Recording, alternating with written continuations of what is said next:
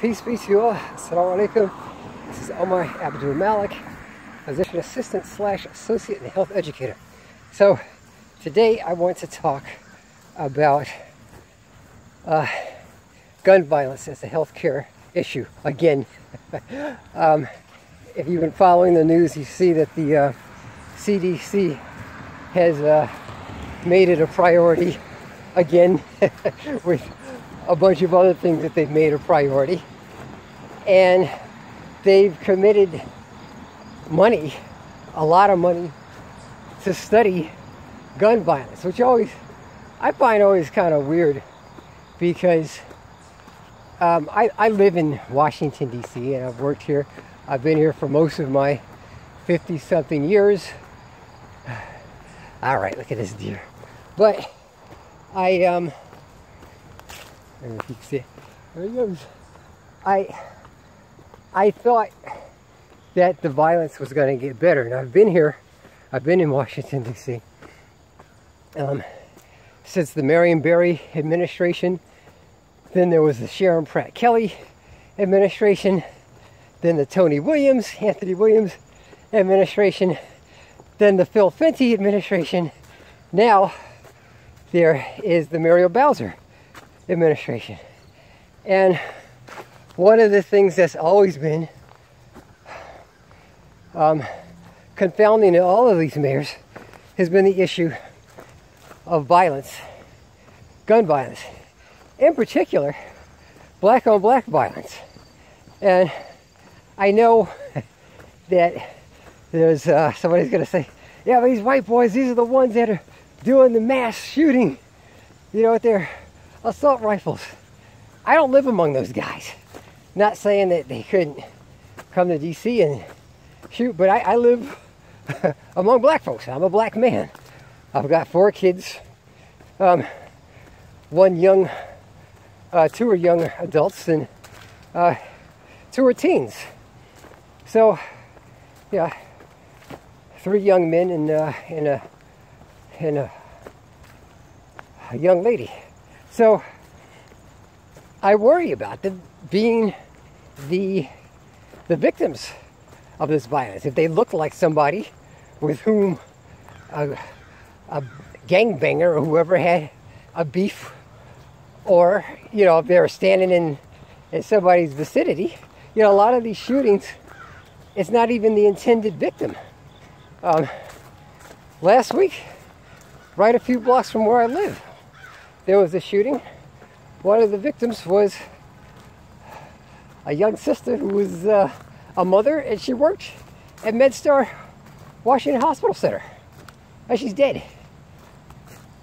You know, there was another shooting yesterday on Benning Road, an area where I work. You know, there's almost always a shooting every week on Martin Luther King Avenue and Malcolm X Boulevard. And incidentally, my wife is from South Central LA. They got a whole nother level of black on black violence. And there's always shootings on MLK and Malcolm X Boulevard, unfortunately. I don't know what to do anymore. You know, I did my PA medical training at Howard University Hospital and DC General Hospital, which is now a luxury townhomes. But this was more than 20 years ago, and I really thought that the issue was going to get better, but it's gotten worse. And it seems like the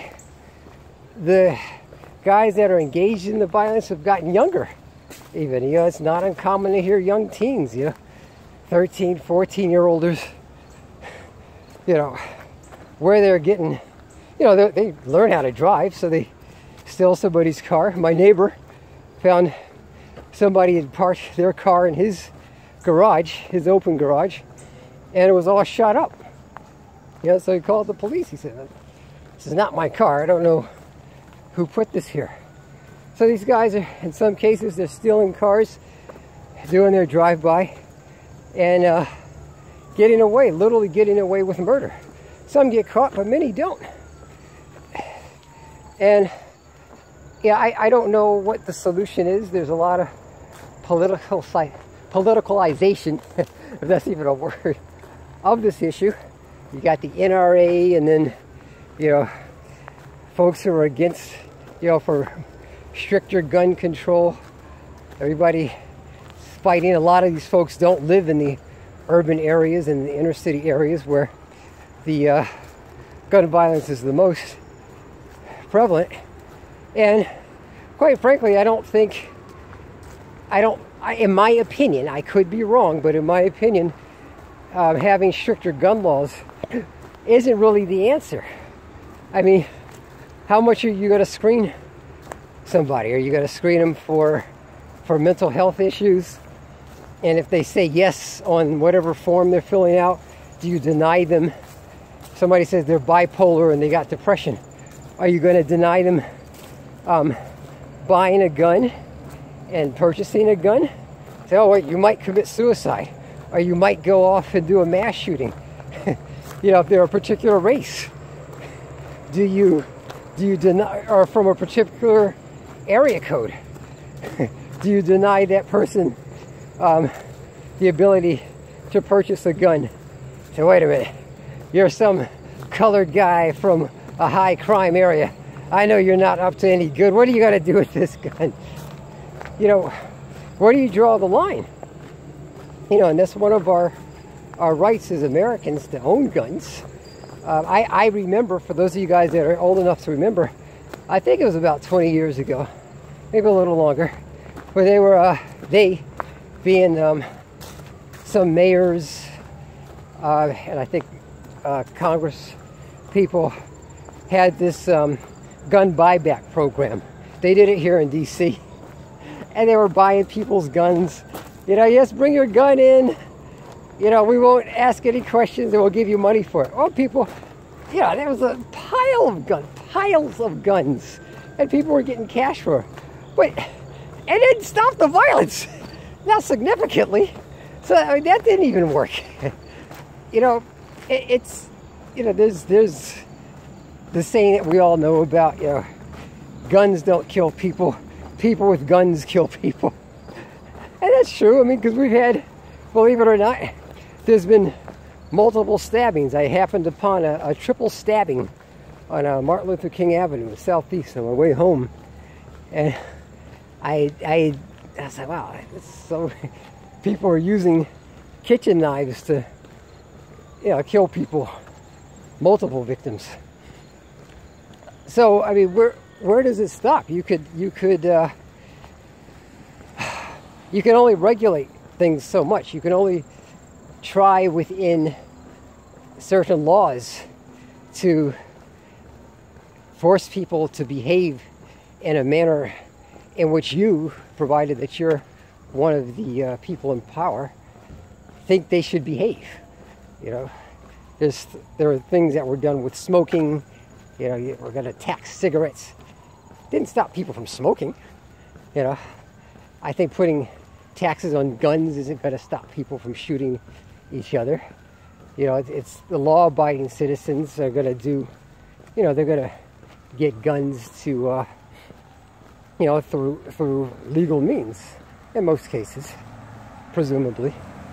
But, you know, the folks who are going around shooting people, you know, they're going to get their guns however they can. They're going to steal them. They're going to, you know, purchase unlicensed handguns. I don't think it can be stopped. You lock the people up.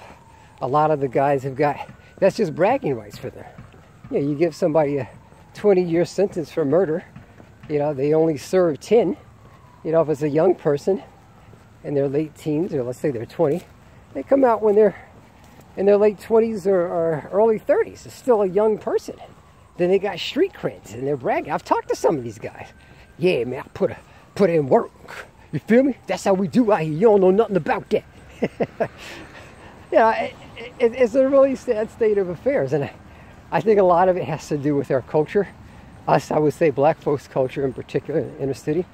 And you can call me an Uncle Tom or House Negro if you want, but I would also invite you to come help me take care of the folks who have been made into paraplegics and quadriplegics. I've had brain damage from bullets through the head, you know. A lot of mothers who are depressed because their kids have been killed right in front of them. You know, it's a tough thing to have to console parents and tell them that their kid didn't make it. But anyway, I'm open to suggestions. What do some of you all think can be done about this gun violence? I know mental health is a big issue, but I also think there's an accountability issue as well. I look forward to your comments. Please don't troll me, I'll delete you immediately. But I wish you guys the best of success in your positive endeavors. Peace.